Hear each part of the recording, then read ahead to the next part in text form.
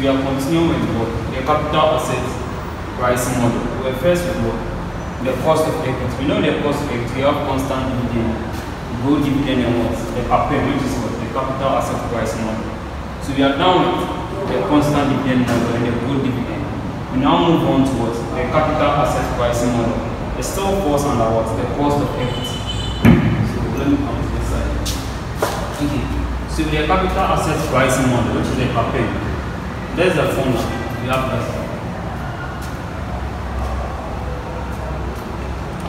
K is equal to RF plus beta into bracket RM minus RF. K is cost of equity. It's the same as return, required rate of return. RF, where RF is risk free. Sometimes when you see risk free, you say gilt or gelt. It's the same thing, the same as RF, I go. You might also see treasury bill. Instead of either the gilt or the risk free, it's still the same as the RF. Okay. Then with the beta, it stands for systematic risk of what? Investment. Now with the RM, it stands for risk market portfolio. Risk market portfolio, or the average return on the market. Sometimes we wouldn't be given the RM, we wouldn't be given the RF. We just be given the whole of what's in the bracket like this. RM minus RF. Either what? Market risk premium or what? Equity risk premium. So in certain instances whereby you see market risk premium or equity risk premium, it stands for what? The whole of what? The RM and what? The RF. I go. Okay, so let's start with the question. Question 1. The current average market return being paid on risky investment is 12% compared with 5% on treasury bills. Joshua Akuzu has a beta of 1.2. What's the cost of equity for Joshua Akuzu? I go. So you are being asked questions for what? Cost of equity. So we state down our formula. We have this. So K RF plus beta RM minus RF. Now let's do the information. We're giving. So now we know RF is what? Either risk free, gilt or gelt, or treasury bill. So let's come and check the question. If we are going to find anything like this, so from this side, the current average market return being paid on risky investment is 12%. Compared with 5% on treasury bill, meaning that RF is what? 5%. So RF 5%. So 0.05. The next one, beta. Treasury also has a beta of 1.2. So beta 1.2. RM. What does RM stand for? RM stands for risk market portfolio or average return on the market. So let's check the info. The current average market return being paid on risky investment is what? 12%. Meaning that RM is what? 12%. So RM 12%. So we have 0.12.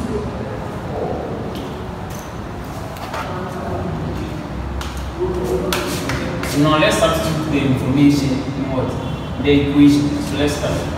So K is equal to RF 0.05 sorry plus beta 1.2 RF 0.12 RF 0.05.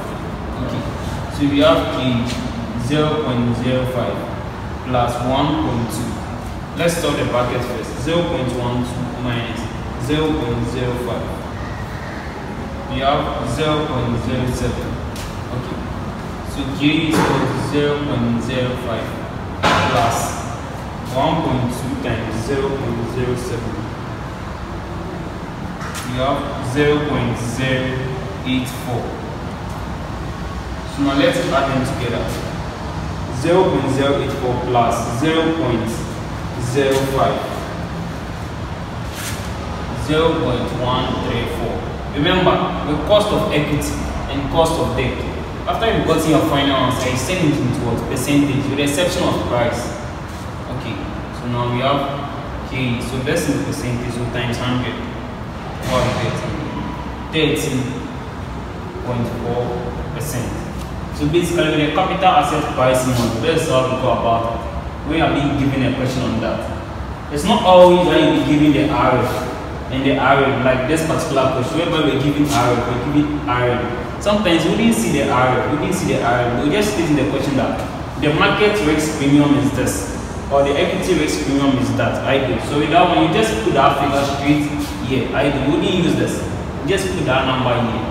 We'll try and see if we get a question like that and also work on that. So this is basically the first question on the capital asset pricing model.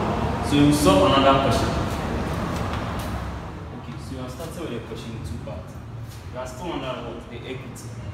So we are dealing with what? Capital asset pricing model, which is the CAPM.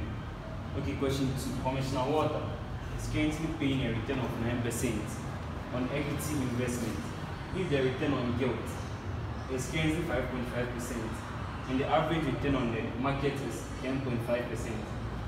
Compute the beta of Commissioner Water and explain your results. So we have this capital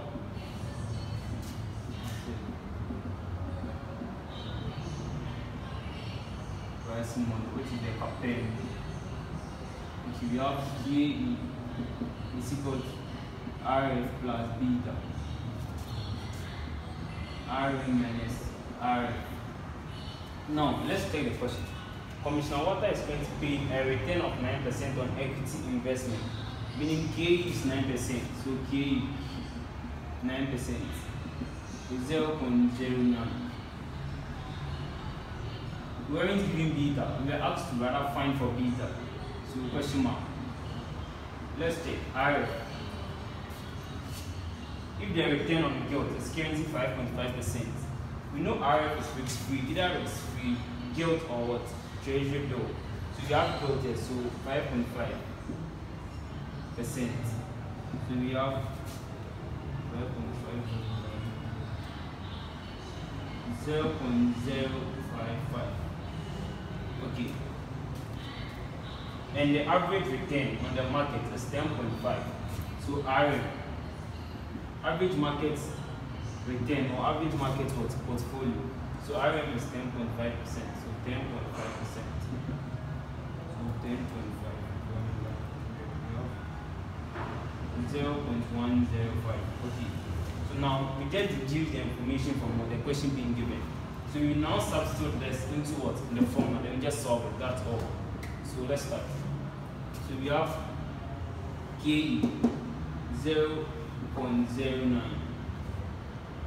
is equal to RF 0.055 plus beta. We don't have the beta, that's that.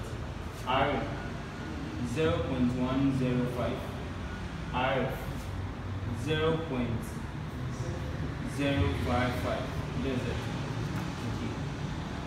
So we have 0.09, 0.055 plus beta.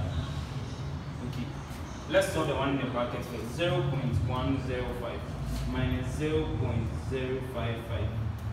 You have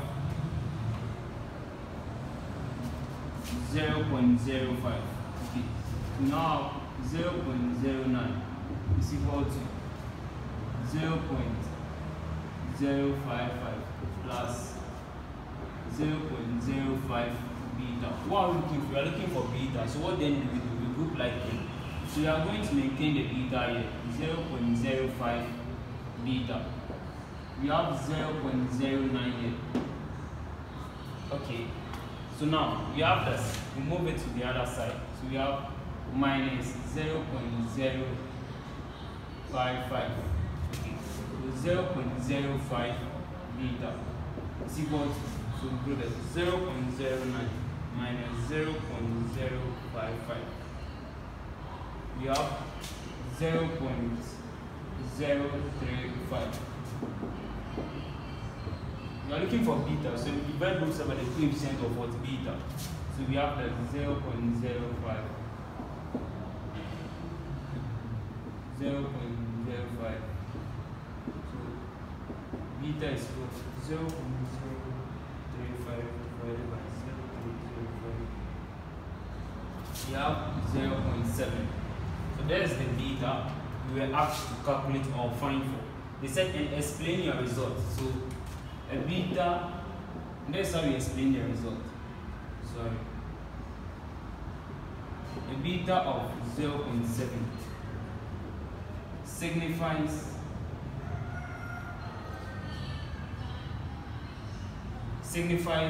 the risk